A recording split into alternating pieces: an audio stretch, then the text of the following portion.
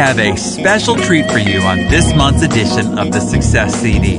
With me here today is Jermaine Paul, Season 2 winner of the hit TV reality show, The Voice.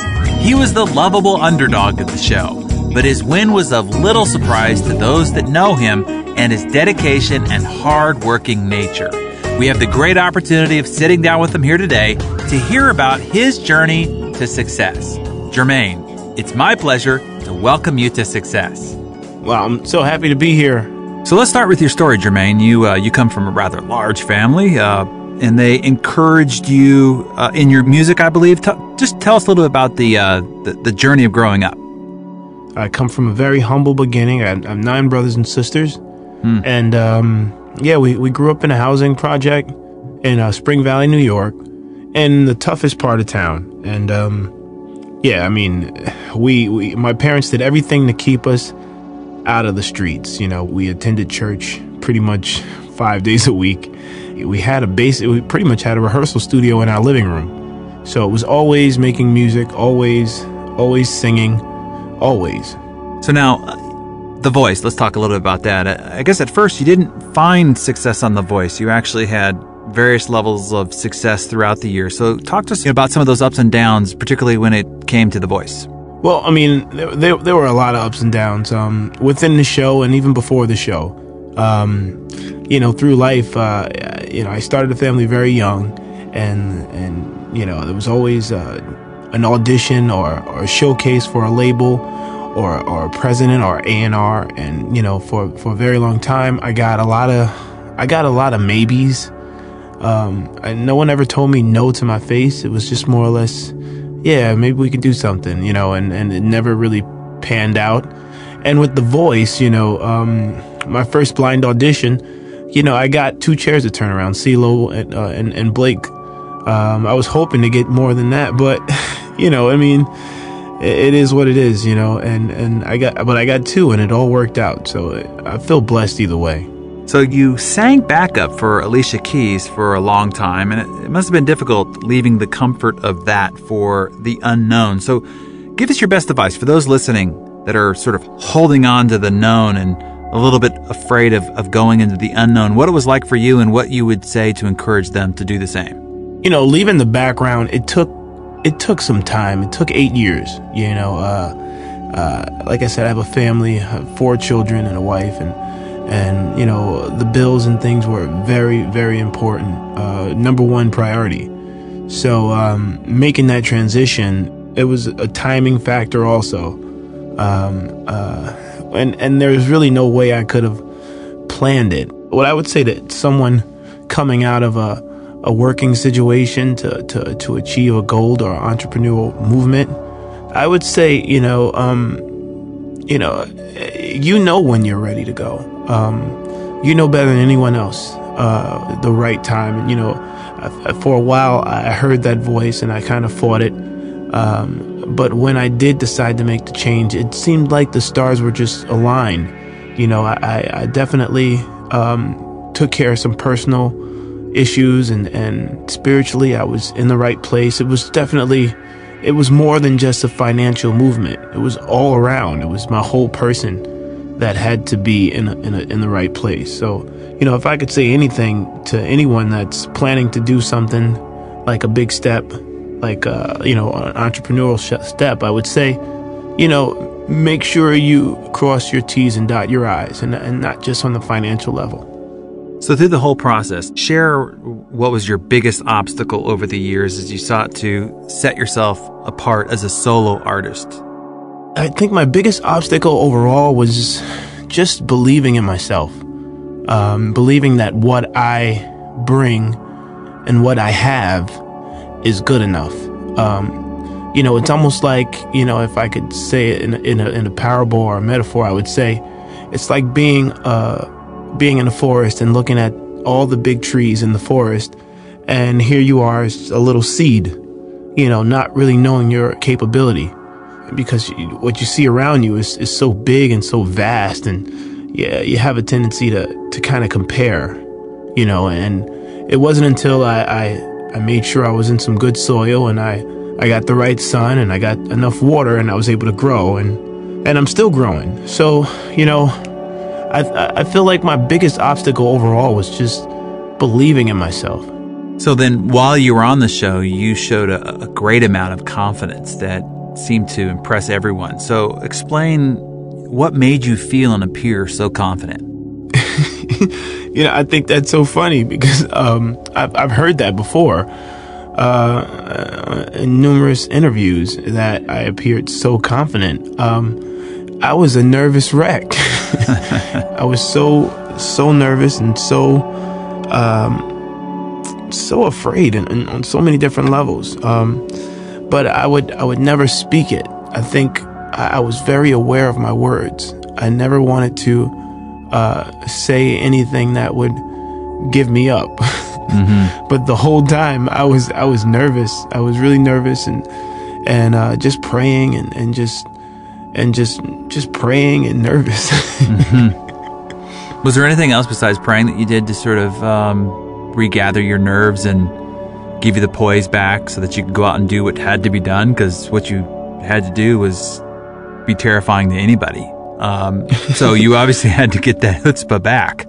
So is there anything else you do, even if it's a mental mantra or just something you think about, or, what was it that brought you back to confidence? Well, I think before any performance, there's a nerve factor. I get the butterflies and then, the nerves begin to turn to adrenaline. And then I have to kind of cage the beast, and so to speak. But, before any performance, I try to run on the treadmill and meditate when I run and just listen to my songs that I've been working on throughout the years. And I definitely, in a competition, in this competition, there were a lot of contestants walking around and singing and, all types of music going around me.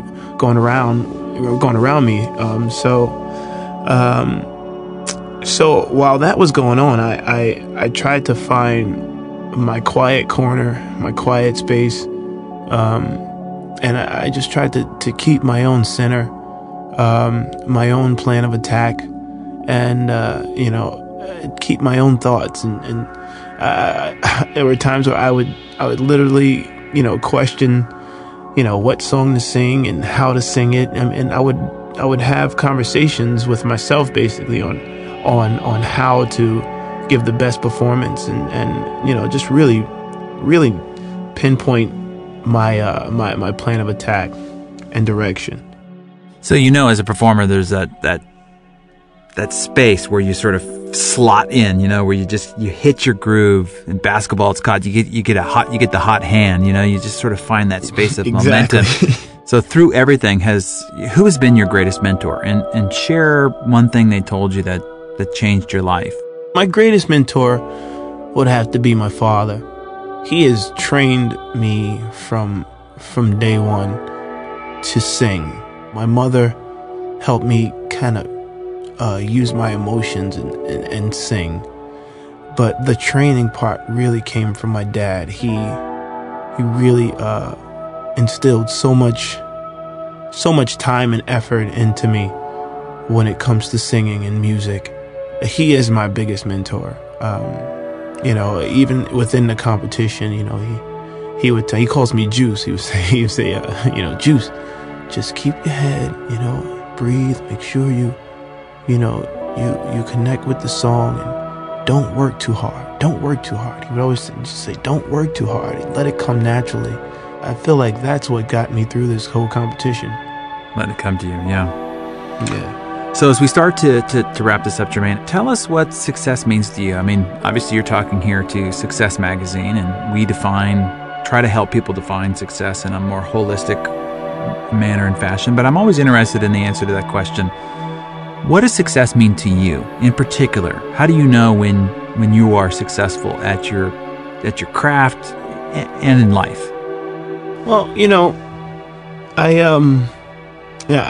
I thought I would understand the answer to that question, after winning the competition. And, I feel like, even now, there's still some unanswered questions, but that one there, today, I can say for me, success means the happiness of my children. Success means the growth of my family, the smile on my wife's face. I'm at a place now of peace, and I think that is true success. Finding happiness and just keeping it consistently, and understanding how to do that. It's almost like seeing the matrix, understanding how it works. I know for me, it starts within. For others it might be different, but for me, it starts within. It started when I decided to let all the bull crap go. It started when I decided to believe in myself. And it started when I decided to put God first and my family second and music third. That's success for me. Beautiful. So the last question for you here, if you were knee to knee with someone who has a big dream, but they're uncertain about what to do or if they even have the courage to do it, now that you've traveled the road a bit, you can look back and maybe help somebody get through it a little quicker with a little less blood and bruises. What advice or encouragement would you give them? What would be the thing you would say to them to help them along and to encourage them to go forward? Yeah, I would go back to my forest analogy. Don't pay too much attention to the big trees. And I'm not saying don't pay attention to them. Pay a little attention to them. See how they grow and see what causes one to fall and wither and die. But nurture your seed. When you've been partying too late and too much. Like a seed. Too much sun can dry you out and you can die. Too much water can drown you out and you can die. By saying that, I guess I would say, too much partying, you will lose. Too much worrying and crying, you will lose. You learn from your mistakes and let that be the water. Let that build you and grow you. And, you have a good time, you enjoy it. Let that be the sun, but don't spend too much time out there. Get back to work, get back to growing. Yeah, beautiful. Now, I hate to be the guy to do this, but I was told... Be the guy to do it. That you would be up for it. So I'd love it if you would treat us to a little bit of music, a cappella style. Send us off. Oh, wow. Jermaine style, if in fact you are up for it. You got a little something you might be able to do, just a quick little ditty? Yeah, I'll do a little ditty. I was born by the river, in a little tent, yes. And just like that river,